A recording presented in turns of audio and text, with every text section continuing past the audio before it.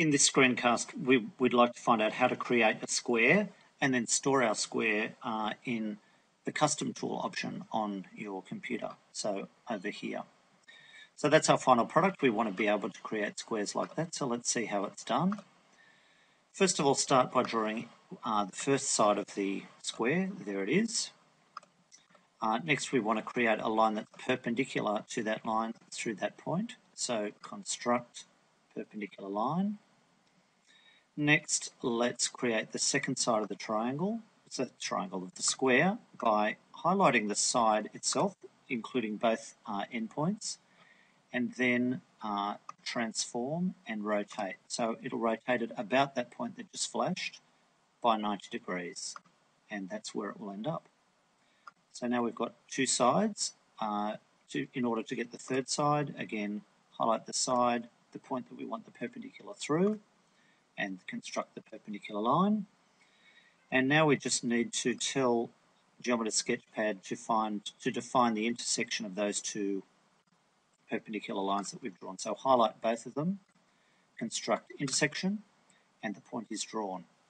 There's our square, but we've got some unnecessary lines out here. So let's highlight both of them and change the display so we can't see them. So display hide objects. I've done it again. Control Z. The reason this point disappeared as well is because it was also highlighted. So let's just highlight the two lines and not highlight the point. So when we choose display and hide perpendicular lines, the point will stay.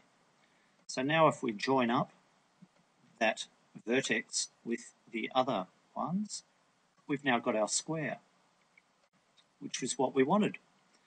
And you can see as you move it around, it will maintain the properties of a square. Now, just so that it looks a little bit better, let's select all four vertices and have the interior of it shaded. So choose Construct and Quadrilateral Interior, and now we can see the inside of it coloured.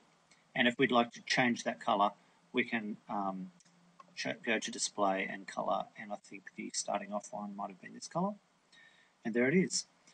Now, if you'd like to save that so that you can do that in future, what you need to do is to highlight every aspect of what you've just created. So let's highlight all four vertices and all four sides and the interior as well. And then over in the custom tool, you should now have the option of create new tool.